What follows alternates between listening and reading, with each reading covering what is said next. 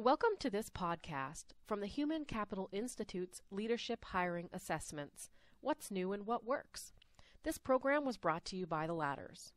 Charles Handler, Ph.D., owner of Rocket Hire LLC, recently discussed the use of executive assessment tools with a live audience of HCI members. He began by examining the predictive accuracy of job performance and the predictor content of assessments. Considered separately, each has zero predictive accuracy. It's only when both are closely integrated that we can draw accurate meaning. Hear about some new models and techniques for developing best practices for leadership assessments. What is leadership? It has been really an elusive thing. It's one of those things where we kind of know it when we see it, but there's no one model that shows how people lead and how leadership works. It's a very fragmented thing, and it's something that we're continually striving to understand and really wrap our arms around. So I just have kind of a summary here, and I found this website where this URL is has a really great summary of all the kind of academic theories and things that have been put forth around what leadership is.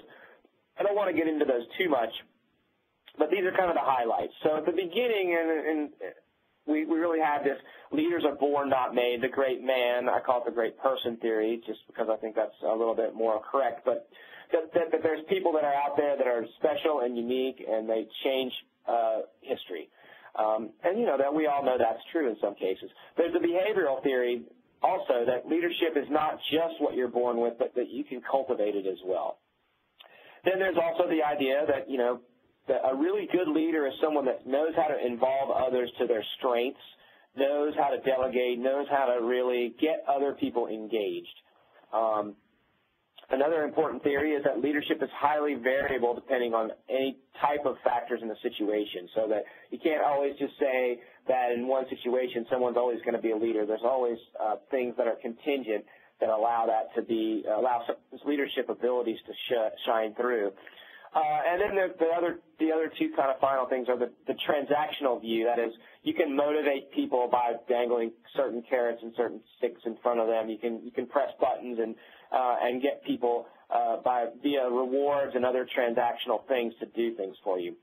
And then there's kind of the transformational viewpoint, which is, I think, the more romanticized version that we all think about when we think of a leader, and that's people who will inspire, you know, the Yoda character, people that basically will follow you if you have inspiration, passion, vision, wisdom to impart to them.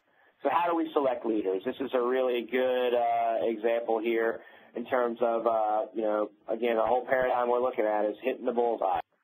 So let's talk a little bit about the retained search firm. And I'm not my image down there. As you can probably tell, I pull cultural icons and things that I feel are meaningful to me personally and put them in here. So this isn't a dig on search firms as being incompetent by showing one of our favorite incompetent searchers there. But it's more just kind of showing that it is detective work and that sometimes it is not always easy, and there's a little bit of randomness and spontaneity that can go with it sometimes.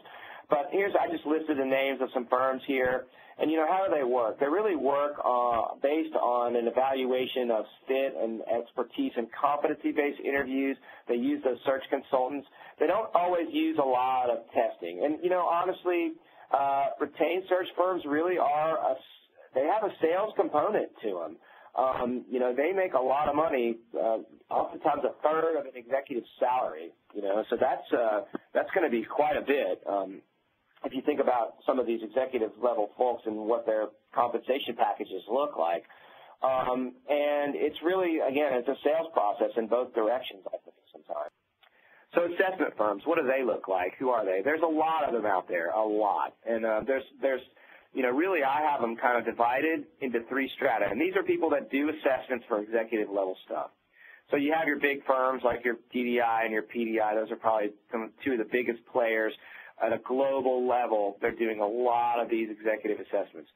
Then there's a lot of smaller firms where maybe it's just 2 or 3 individual psychologists that work together. And, you know, there's probably easily 100 of those, I would say, out there.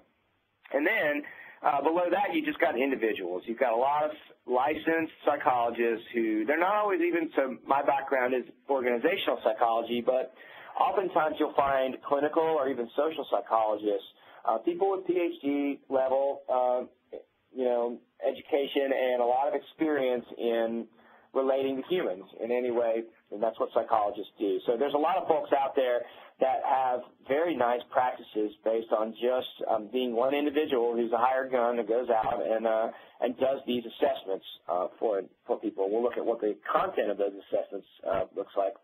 Stuff. So first of all, let's revisit our paradigm we talked about. It is the same in terms of defining, measuring, making decisions, and evaluating. There's really no difference in those key points.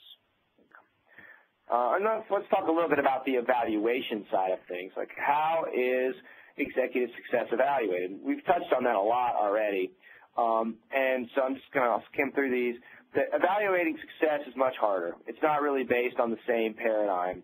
And it's really about these large-scale goals. One of the things that I haven't really stated enough, and I can't overstate it, is how traumatic or fatal mistakes can be at this level. If you think about you're guiding a company's future, and you make a decision that, oh, well, we're going to invest in a warehousing strategy, and we need to go out and spend $1 billion of capital to put all these warehouses in, and that strategy fails.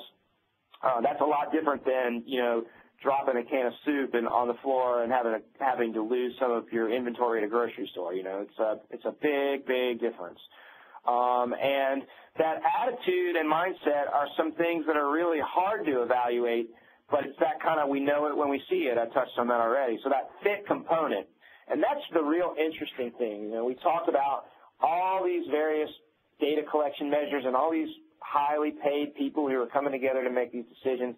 They can't always tap into just how well this person's going to fit. And a lot of times it's just that happens when the rubber beats the road and the person goes to work.